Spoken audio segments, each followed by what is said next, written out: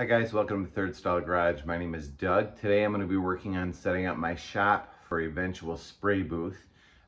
We just finished a video on installing a 3/4 inch PEX airline system. You can see one of the drops behind me here.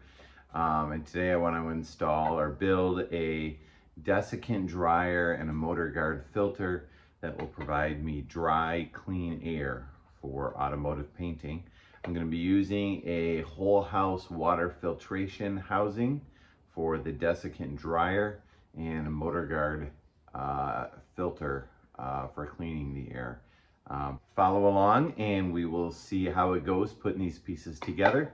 If you like content like this and want to follow along on the build of the shop as well as restoration of currently a 66 Mustang convertible, you can see the front of it right here. Also this fall I'm going to be working on a 66 Volkswagen Beetle convertible. Love it if you'd click the subscribe button. Let me know if you have any questions, comments, suggestions in the comments below and I'll respond as well. Thanks. Have a great day.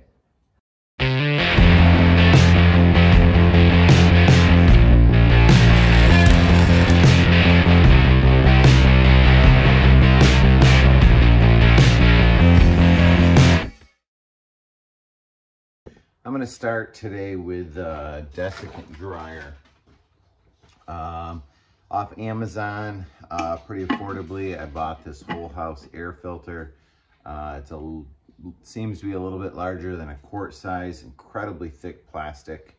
Not made for this, so do this at your own risk. But water system in houses, I think this was rated to go to 100, 125 PSI, so I'll be pushing it slightly beyond that. If you unscrew the housing, the top comes off and there's simply an in port. This side simply dumps through, you can see my finger, into the exterior part of the housing. That is the in port. The out port goes through the very bottom of the filter here. And I'm going to be using it in the opposite way. So I'm going to feed the air in. Let's say moist air comes in to the out filter, then comes down the tube, down into the bottom of the desiccant dryer where all of the beads are, and the air will flow upward, and then it will come out the import on the top. And then I will be able to watch my desiccant beads. I bought blue indicating silica gel off Amazon. Dry and Dry is the brand. It's pretty affordable. These beads slowly turn orange as they get damp. So as it gets damp, I'll be able to see the beads turn from blue to orange. And when they're getting to the point where they've all turned orange, then I can take them out, put them in the oven, dry them out, put them back in again. So really the only key to this is I want the moist air to flow down the tube, come out the bottom, flow up, and then I want to avoid my silica beads from flowing out the end. So what I'm going to do is in this side of the port right here where the escaping air or the out air goes, I'm going to take a stainless steel Scotch-Brite scrubbing pad and I'm going to pack that in there as an air filter just to stop any of the beads. Now the silica beads are small little round beads. They're about 1/8 of an inch diameter. Some of them are a little bit smaller, some of them a little bit larger. So it's not like I'm dealing with a really fine dust where I need a strong filter. So I'm going to pack this in because the air will flow through this fairly well out the port, and then I will have, my beads will then stay in. I'm also, I think, going to pack a scrubby into this tube just to keep the beads from going back in. I'm not really sure how the air's flow in that direction, how that would happen, but that's my plan. So I'm going to work on installing these next. Forgot to tell you, this copper tube attaches to the bottom of the water filtering system somehow. I didn't have a plan when I bought the filter. I thought maybe I'd use a chunk of PVC pipe or something like that, and I would glue it on. It's pressure on both sides. There's pressure on the inside of the tube, on the outside of the tube, so I don't think there's gonna be a whole lot of force blowing this off. What I realized is the outer diameter of this 3/4 inch copper tube was just a hair smaller than the plastic collar inside this collar right here. So I just gently heated this up with a torch, pushed it in, let it cool, and it is really tight now. So that was a really easy solution for me. I'm sure there's a variety of ways that you could attach simply a stem tube to the bottom of your housing filter. All right, I'm gonna do a little assembly work and I'll show you what it looks like. So I have the Scotch-Brite stainless steel scrubbies packed into here. So I will simply take my pipe threaded bushing, screw it in there, which will become a cap, kind of trapping it in there. You can also see that it's packed in on this side. So that should stay there, and as the air flows upwards toward this, any beads that want to blow out, that should stay in the dryer instead. I also packed some scrubby into the tube. Again, I'm not sure how beads would go upstream of the airflow, but I figured a little bit of a strainer ahead of it can't hurt. And then this simply gets screwed on to the container and the beads are filled in. Next, I'm going to work on plumbing this together with my motor guard filter. So I purchased, again, off Amazon, a motor guard air filter. It's part number M60. It's rated for 125 PSI. And it's a nice cast aluminum, I think, housing. And then in the motor guard,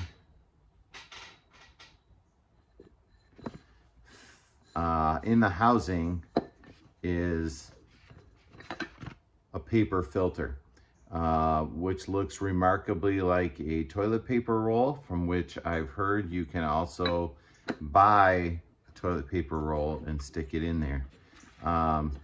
So my plan is to plumb this filter to the dryer, and sorry, it's turning the wrong thing.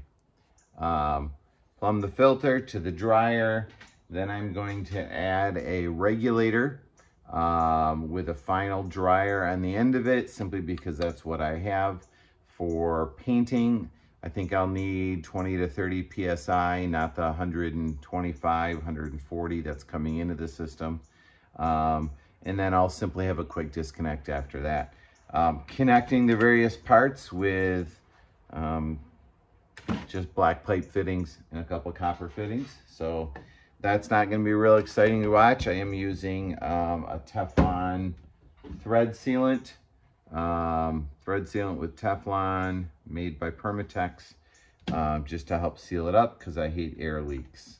I'll show you what it's like when it's put together. Okay, so most of the assembly is done. Air will enter in here through my PEX joint. Transfer from PEX to NPT in this fitting, 1/2 inch nipple into a T. What I did then, this is the parts that I had left over, is I added a pressure gauge, simply because I had one and I thought it'd be nice to know what my full line pressure was. I didn't have that in the shop anywhere.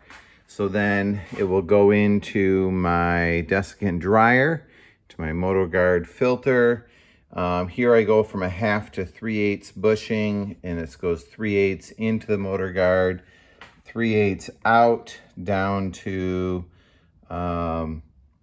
I'm sorry, I'm off. I think that's a 3/4. 3/4 to 1/2 inch, 1/2 inch in, 1/2 inch out, down to 3/8 into my regulator, which I will be able to regulate down for whatever my paint gun requires, and then into a quick disconnect fitting.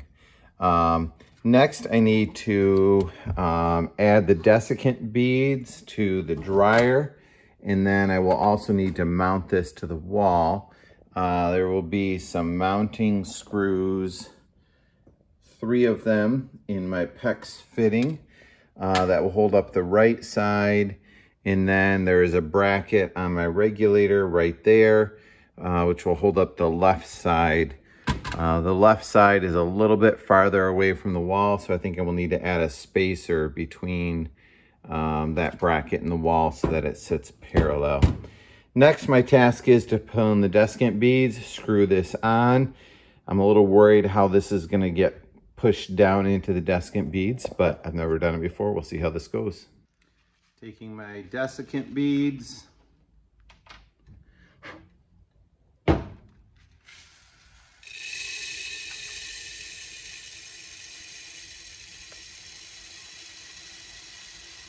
This is a 1 quart container. I'm hoping that's enough. I'm now fearing that it's not.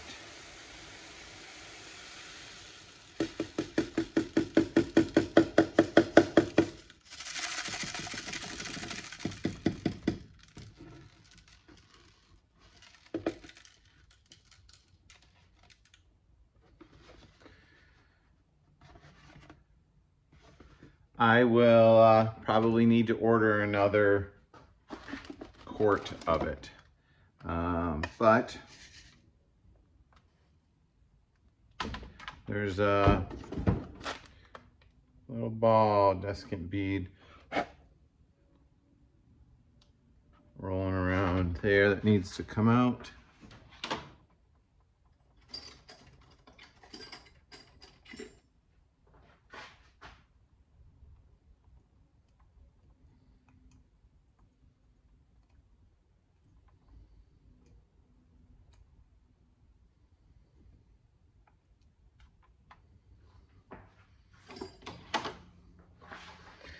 There's a little lip down here that this plastic seals on, and there's a little desiccant bead stuck in there that I didn't want to interfere with the sealing.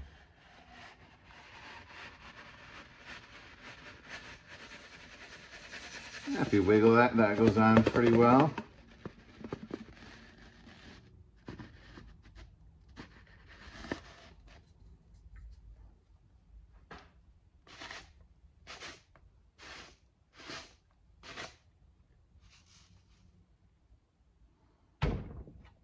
There we go. Snug that up, and that should be good. All right, so I installed the air filter, the air dryer in the system, turned the air compressor on, and I had, even though I had put pipe sealant on here, I had it bushing leaking.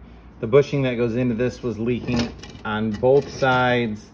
Snugged it up a little bit more, kept leaking, snugged it up more, kept leaking. Eventually got it really tight, and then I think it was leaking in between this brass insert and the plastic housing. This was a $19.99 Amazon purchase. So I took it all back out and bought this from Lowe's, whole house sediment filter. This was one that I had seen somebody online use. I do like that it has a clear filter, a clear housing instead of blues, which will make it just a touch easier. It also has a bypass valve on the top so that I can bypass if needed. So I'm switching over to try this. I'm currently in the process of attaching the fill tube on the bottom. It's a 3/4 inch copper. I soldered a union on the bottom and then got it warm and slid it over top of the plastic nipple that was coming down, because there was about a 30 thousandths interference fit. So the hot union kind of resized the plastic for me, and then I also added some JB Weld just for like a glue, basically, an adhesive. So I'm letting that cure, then I will put it together and try it. Let you know, we'll see if it works this time. All right, having much better luck this time. So Installation is complete, fairly complete. I'm gonna add the desiccant beads. Next, you'll see that my feeding tube is not on center. It's a little bit off to the left, but I don't think that matters. It's still gonna blow the air through it. In addition to, as I did with the previous one, I'm running my fingers are dirty. Running the air through in the opposite direction. So if you can see, there's an arrow.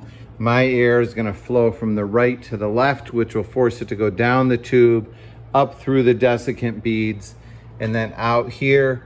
I did fill this 2-inch length of pipe with a stainless steel scrubby, similar to you can see in the bottom of here. So that way, that will prevent any desiccant beads from blowing out of here and going into there. If they do happen to go through, or dust from the beads, the filter here will filter it out before it goes into the regulator and out my air hose. So this will be my one for painting.